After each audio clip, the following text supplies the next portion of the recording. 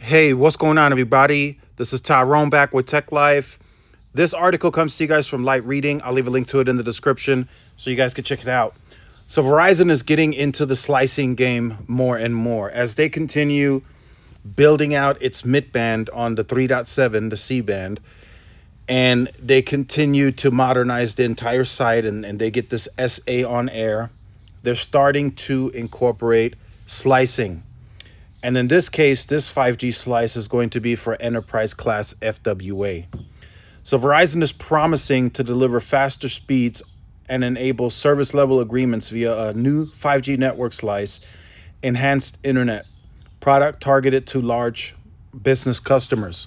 So I just want to point this out briefly. If Verizon is able to offer a slice that can enable a service level agreement, then T-Mobile is doing the same when they approach their business customers.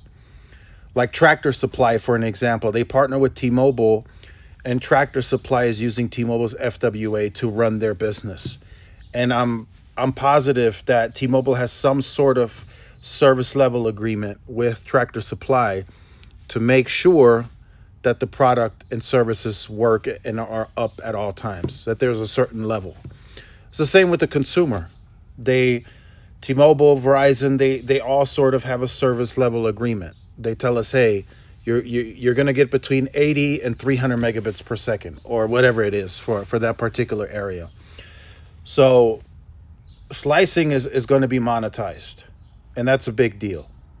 And don't quote me on this, I'm speculating here, but I think eventually, because T-Mobile is further ahead with the slicing, they have slicing more broadly available.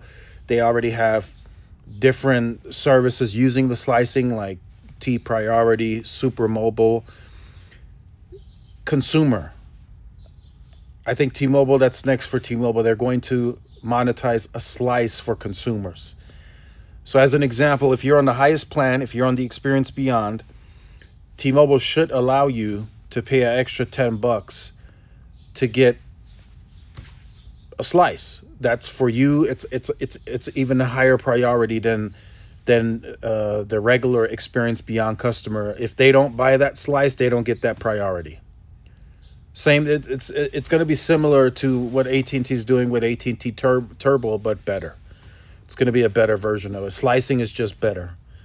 For many people that I've talked to, they tell me AT&T Turbo is a joke. Now, there's going to be different opinions on that, but they tell me, hey, I got AT&T Turbo and I'm getting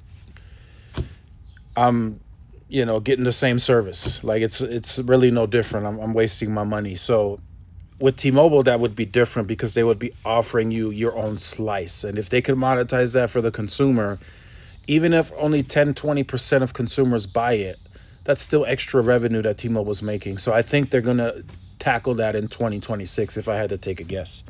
But for now, Verizon slicing, we're seeing that more and more. And now it's making it into the enterprise class FWA for Verizon. And I'm sure Verizon is thinking about slicing the same way T-Mobile is. They're already thinking, hey, can we monetize this on the consumer side? Can we take this here? Can we use this for first responders? And the answer to that is yes, you can use that for all services involved. IoT, Red Cap, whatever it is, you can use a slice.